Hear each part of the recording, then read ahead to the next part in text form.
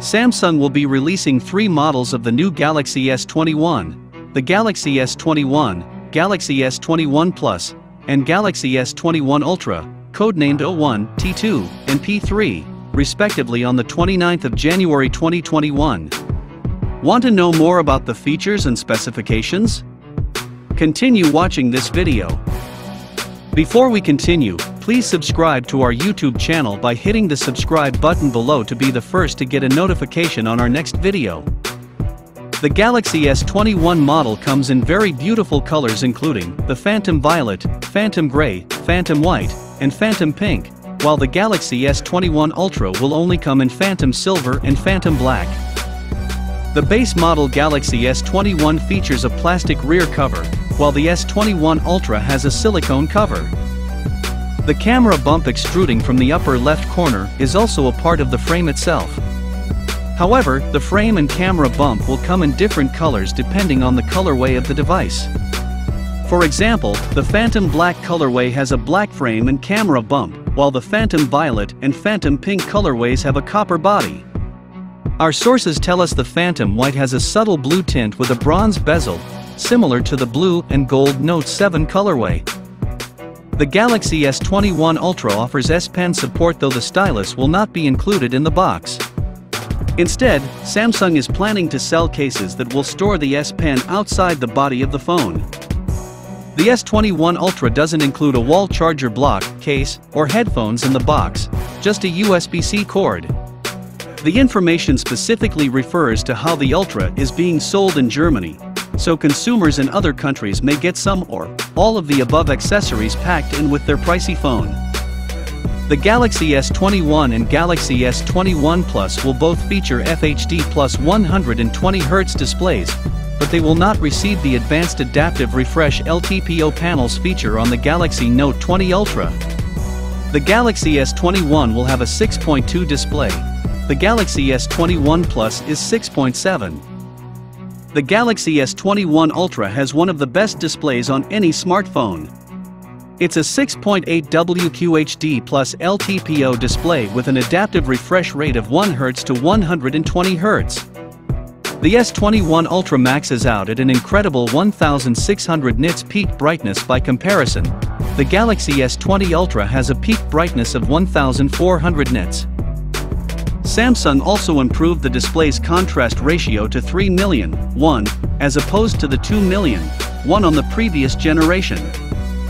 The new Exynos is believed to be a more power-efficient chip than prior generations, improving battery life. Both the Exynos 2100 and Snapdragon 875 are 5G compatible chips, and there are 5G versions of every Galaxy S21 model, as was the case with the S20. There has not been any mention of any LTE-only models quite yet.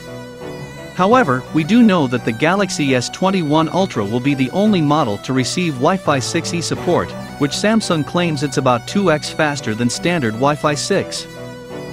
The battery capacities for the phones remain quite similar to the S20 series.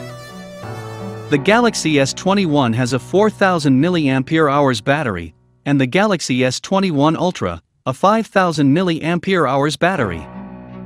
Some might have expected the Galaxy S21 and Galaxy S21 Ultra to get 45W fast charging since their predecessors maxed out at 25W. It doesn't. Both of the new flagships can charge your phone at a maximum of 25W.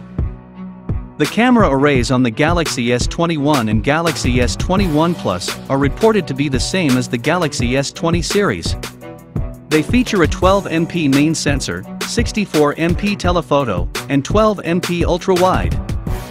The Galaxy S21 Ultra, however, does have a new camera setup. The main camera will feature an improved 108MP sensor, the second-generation version of the sensor Samsung uses in the Galaxy S20 Ultra and Galaxy Note 20 Ultra. The S21 Ultra will have the same 12MP ultra-wide as the Galaxy S21 and S21 Plus, but will feature 2 telephoto sensors, a 3x optical telephoto and a 10x optical super telephoto. Samsung has added 130% larger pixels and dual pixel autofocus on both the 3x and 10x optical lens. Thanks to the new 10x optical sensor, Samsung will be reviving 100x space zoom. They used the laser autofocus on the S21 Ultra to remedy the focus issues the S20 Ultra experienced. With all the modifications and improvements in the features, it was anticipated that the Galaxy S21 series will incur a higher price tag. However, the pricing is a bit lower than what we had braced for. The Samsung S21 goes for $799, while the S21 Ultra goes for $1,199. Samsung S21 series also provides an ultra-wide band, also known as UWB, though it is supported on the Galaxy S21 Plus and Galaxy S21 Ultra. It's used to track Samsung's SmartThings tags. Samsung also added support for digital car keys to SmartThings with the S21 Plus and S21 Ultra. What do you think of the new Samsung S21 and the Samsung S21 Ultra? How would you compare it to the S20 series?